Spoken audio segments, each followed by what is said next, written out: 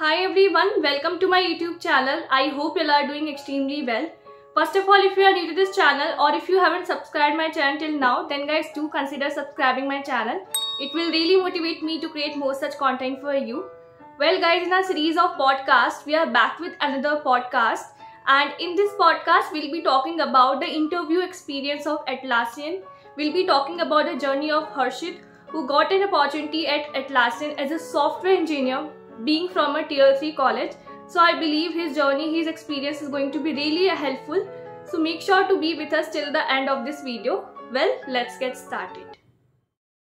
Thank you so much, Harshit, for accepting my invitation and being here on my channel. It's a pleasure to have you here. And I believe your journey, your experience is going to be really helpful for the audience. So can you please start with your introduction?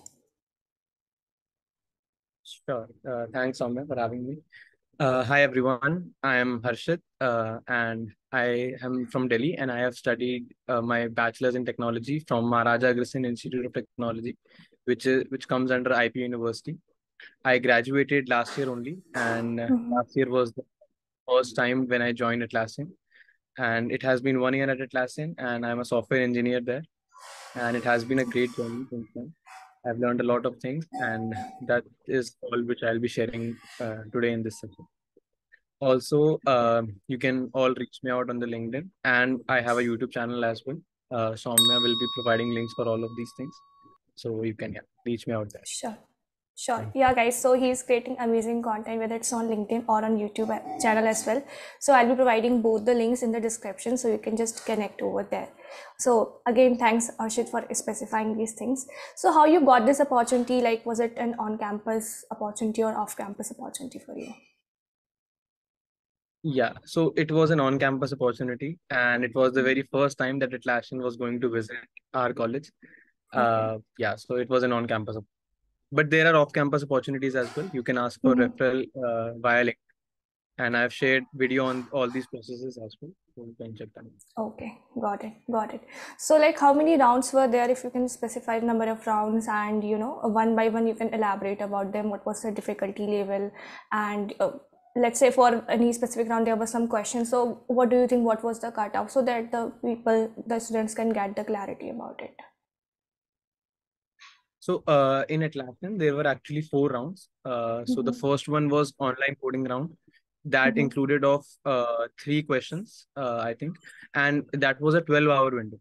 So I solved all the 3 questions, and the students that were selected, I think all of them have solved 3 questions. Like, I think the cutoff was 3 questions only, or at most you can solve 2 questions and have the test cases. Like, for example, there are 12 test cases, then you can solve at least 10 complete at least 10 test cases of that. Then I think you will be shortlisted for this round. So I think the cutoff was at max 2 questions and 10 test cases, or all the 3 questions.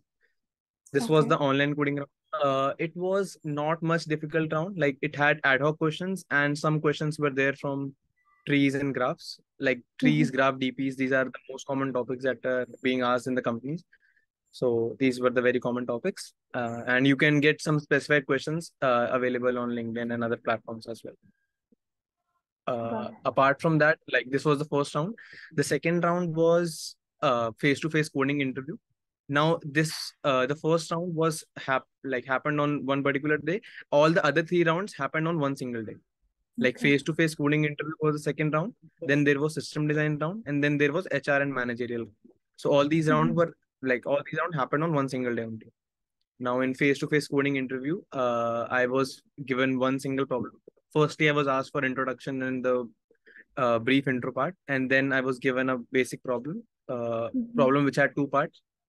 Like, the first one was easy, and the second one was a bit difficult part. So as and when the interview progressed, I was able to get through the approaches of both of the parts, and I was able to tell the approaches, and that's how my first round got cleared. Now this is an elimination round. Like, if you do not clear this round, you will not get the mail of the second round. So you will have to wait for the mail, and if you don't get it, then this means that you are not selected. So I got the mail of this round, like, for the selection of second round. So the second round was system design round. And in that, I was asked questions on building a particular app, like how the system design of that app works, how the API calls are made and how the database designing is there, all these sorts of questions. It was a basic discussion type of interview in which I was Mm-hmm. explaining some things. They were also explaining me like why all these things were happening. So yeah, it was a discussion and it was a good round. This was Okay. also an elimination round. Mm-hmm. If you don't clear this round, you will not get the mail of this third round, which was the managerial and HR round. I cleared this round. It was all these interviews were for 1 hour only. Now, the Mm-hmm. last round was managerial and HR. In that round, I was asked basic questions around my resume and the previous internships or projects that I did. So it was also a good round, but some of the students think that HR rounds are usually not elimination rounds, but this was an elimination round. Like Atlassian cares a lot on values, like like the employer will be joining Atlassian. Atlassian cares about a lot that they should be coming under the values which Atlassian has. So that is why this is also an elimination round. And if you clear this round, they just assess you on the basis of your responses, and they go deep dive into your projects and all these things. So do not try to fake any information in your resume. Like that is a basic pointer. Mm-hmm. So yeah, this was the last round in Atlassian, and yeah, after that I got my selection. Okay, okay, great. Thanks for explaining so well. Well, as you specified the system design round, well, basically this round was not included for fresher because you got this opportunity as a fresher only.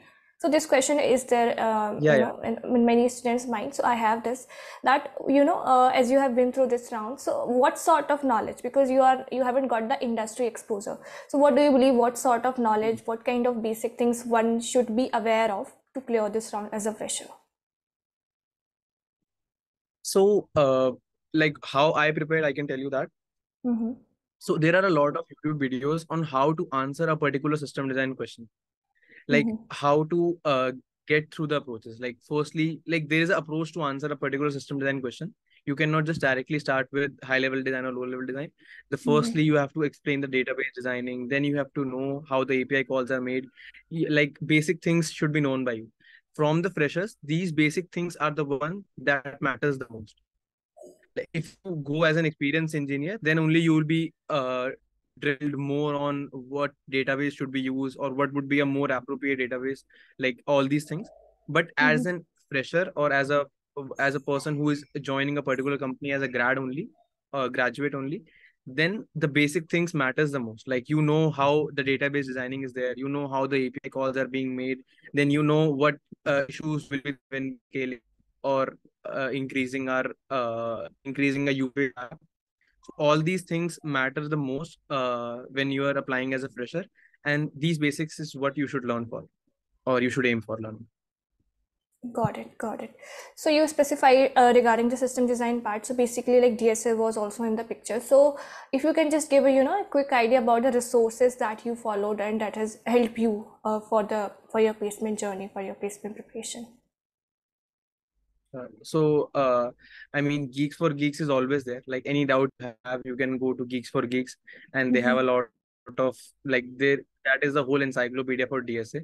So you can get all the resources, all the things, all your doubts cleared from there. But Mm-hmm. apart from this, I basically used Interview Bit for my questions and Lead Code for my questions.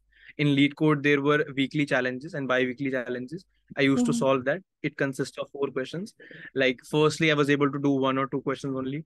Then with practice, I was able to do 3 questions, and the fourth question is a bit harder on the harder side. So yeah, that comes after practice only. So you have to do regular challenges on LinkedIn. Sorry, or regular challenges on Lead Code only. Mm-hmm. And Interview Bit has a structured training. Like firstly, there are levels going on, so you can try that also. Like it helped me a lot because there were a lot of questions which were similar to which were there in Interview Bit. Like it consists of limited questions, and that is why I also like Interview Bit as well. So these were the two main resources which I followed: Interview Bit, Lead Code, and all the doubts which I had, like all the documentations which I wanted to read, these were from Geeks for Geeks. Apart from Got this, I have like there were challenges on Code Chef and Code Forces as well. That it. comes on a bit of CP part, competitive programming part. But Mm-hmm. I mean, if you are trying to solve that also, like basically increases your ability to solve questions within a limited time.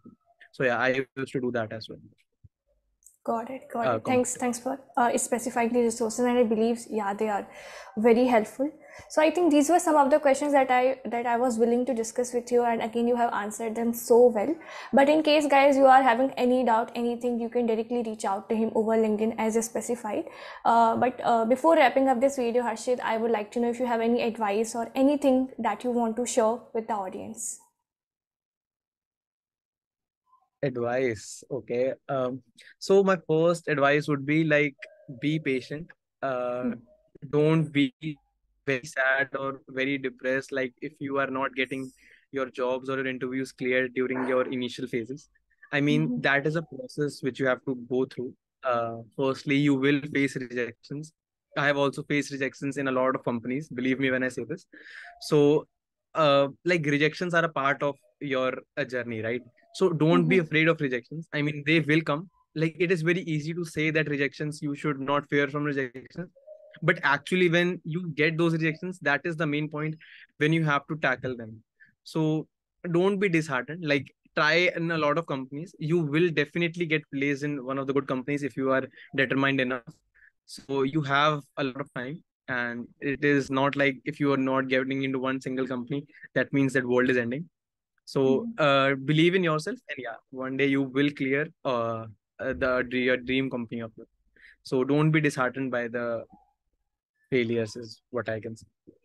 Got it. Secondly, I Got it. think Mhm. follow all these. Secondly, I think I can say follow all these resources and try to increase your skills, like practice day in and day out. And at the end of the day, you will be a good candidate for the companies. So Got it. that's all. Thanks for these advices. Really helpful. Well, it was great talking with you, and I got a chance to learn from your journey, from your experience. Thank you for sharing. Okay then. Bye bye.